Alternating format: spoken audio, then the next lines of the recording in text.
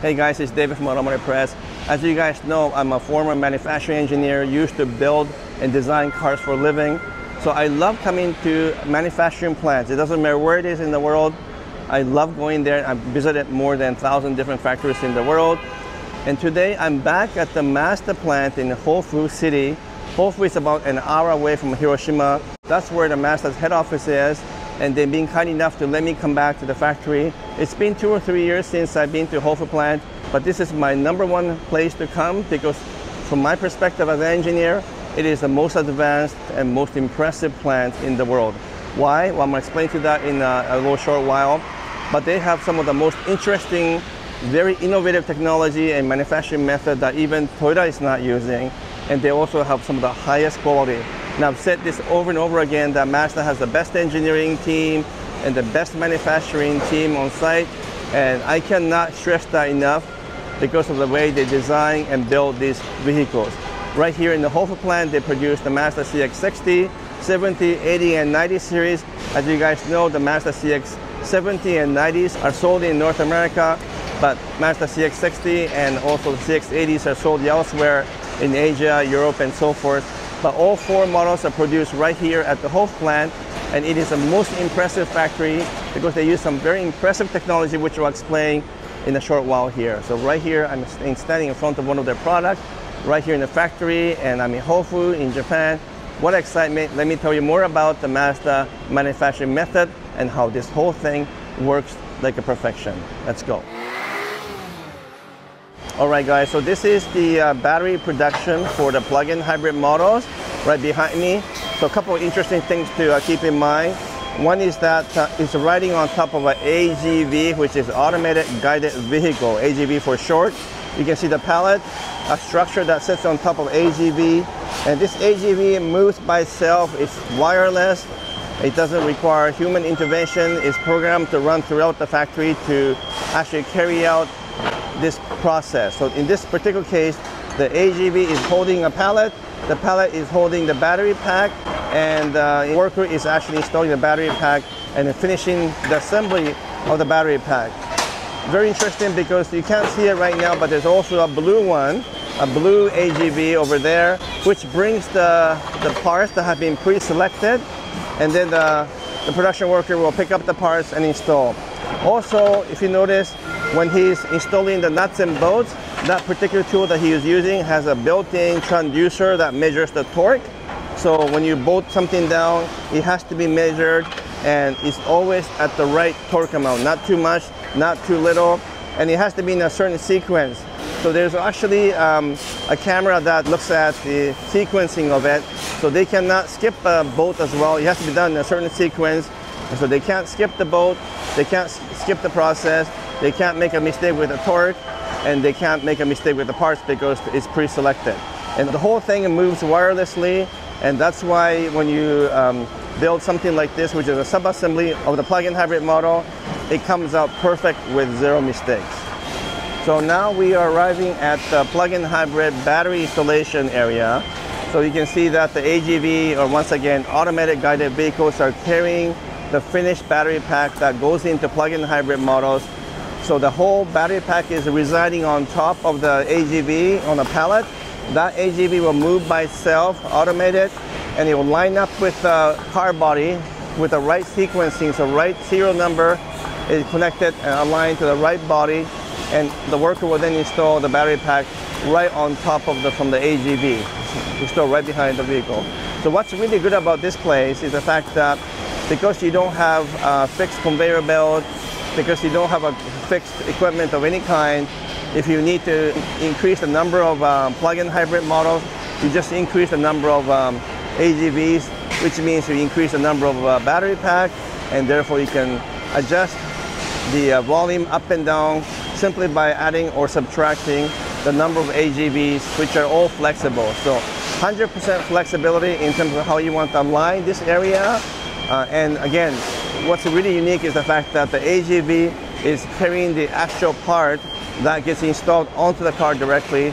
That's something that was not done before, because normally they use AGV to carry smaller parts, but not to carry the large battery pack, and then they don't usually use the AGV as a supporting system to install something directly onto the car. So that's something very new. And again, complete flexibility, and they can reconfigure this on the fly because there's nothing fixed onto the floor here. So this is one of the ways to ensure that there is a flexibility and that the manufacturing is very agile. All right, guys, so we are at the most important junction of the Mazda manufacturing, which is the final assembly of the engine and the powertrain and the rear axle onto the body. So if you look carefully, we got two large AGVs. The one in the front is holding the transmission and the engine, and the one in the back is holding the rear axle and the suspension pieces. You can tell they're moving independently of each other, and the front and the back can move distance forward and backward based on the size of the car. Smaller the car, the closer the platform comes together. The larger the car, the further apart these are. It requires no change in terms of a conveyor belt or equipment because it is 100% flexible and it's residing on these two large AGVs. So you got the front engine and you've got the rear axle right here. Now they've just positioned themselves to the right distance, and it's gonna move forward and it's gonna line up itself with the correct body. Okay, so they all has to be sequenced. So it's like lining up for a concert hall. It's lining up, it's gonna slowly move toward the stage, if you wanna call that a stage, and then it's going to line up with the car, and then it's gonna move forward with the car, and then the assembly worker will then install the front section of the car, which is your engine and transmission, and then they will install the back end of the car, which is the rear axle and the suspension pieces. Once again, AGV is basically kind of almost floating in the air sort of thing. It's not tied to anything, it's not tied to a conveyor belt. You can see the back end just came, the front end is now coming. It's programmed to have the perfect distance between the two so that it's lined up to the correct body that's on the top there, because they're producing CX-60, 70, 80, and 90 series. They all have a different length, different wheelbase. So if they have a different wheelbase, these two have to be spaced apart accordingly because you can't have the same distance for all four cars. Okay, so it's going to move forward, it's going to line up with the cars, and then go over there for installation. This is what I call the magic of Mazda manufacturing. Most impressive part of this, as far as I know, no one else is doing this in the world. By using the AGV and the flexibility, they can incorporate many different models in the future. And this part is, you know what, just absolutely life-changing in terms of what they've done to modern manufacturing. I think it's the most impressive part of the Mazda manufacturing system. I want to just add one more interesting item here, and that is the fact that these AGVs is also very complicated. They require general cleaning and so forth. So actually the operator themselves does some of the simple maintenance and cleaning of all the AGVs. They maintain them on their own. And obviously some of the more complicated maintenance work or repairs are done by technicians, but they have to keep these things up and running without any problem. So they're responsible for their own equipment as well. So we are nearing the end of the production for this beautiful Mazda plant in Hofu, just an hour away from Hiroshima. I still think this may be the world's best manufacturing base because of technology, the type of training they do, the amount of investment and commitment they have to quality. So here we are at the very end. In some way, they say this is the emotional part of the manufacturing because the final car is coming off the assembly line. Everything has been checked. There has been multiple people checking for quality, making sure everything works. Suppliers, engineers, manufacturing people all came together to make this a successful final unit. And from here, it actually goes through some additional testing for things like head-up display, check for speed, check for water leak, and so forth. So some additional testing, but this is the most important part because once it comes to this end, we are basically the conclusion of the factory. The cars are ready for customer, and all the energy, all the thinking, all the time and investment has poured into this car to make this possibility. And I can't really think of any other manufacturing plant in the world that has adopted such a flexible and integrated system, still takes into account human elements and craftsmanship, and produce such a beautiful car with a high quality. And here we are, Mazda final product.